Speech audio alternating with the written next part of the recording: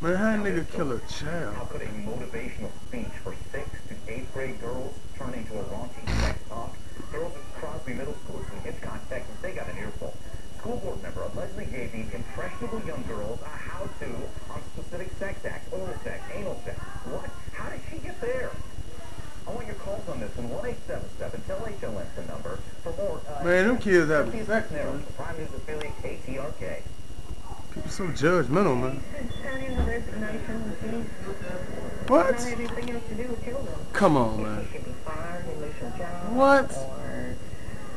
Now all of them acting like they ain't had sex in middle school.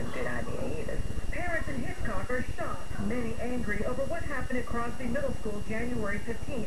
Female students were asked to gather for assembly for a motivational speech by Hitchcock board member Dr. Shirley Price. Price was supposed to talk about tax testing. Instead, female 5th, 6th, 7th, and 8th graders heard graphic and explicit details on how to perform various sex acts. The talk that was done at that meeting was appalling, and it should have been stopped in any way whatsoever, and it wasn't. Laura's 10-year-old daughter was at the assembly, and she didn't want to give her full name to protect her daughter's identity. Laura says Price told her daughter and others not to tell their parents about the sex talk.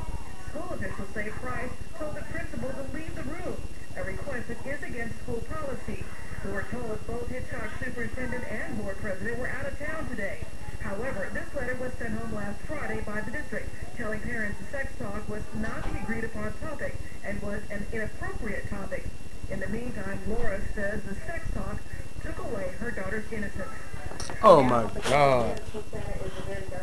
Come on, man. That is absolutely ignorant. Man, education is the key, bro. You got, they eventually gonna have sex. She ain't gonna stay in the 6th grade. At least if she don't use the information now, she'll be able to use it in a year or two. It's stuff that I was taught when I was in kindergarten that I'm just starting to use. Come on, man. That's crazy.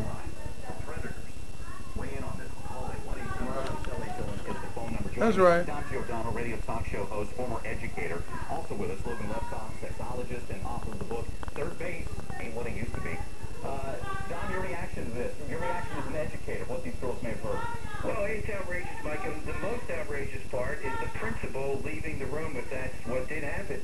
That strategy Oh my against the God. rules of that school. You get the joke from? It makes it more difficult for teachers to intervene What? as they should have. We had it on this person Oh, on her own, and I guess that we really got the account. I don't think this was accurate or educational. Man, this is whack. Sure, you got to educate kids, man.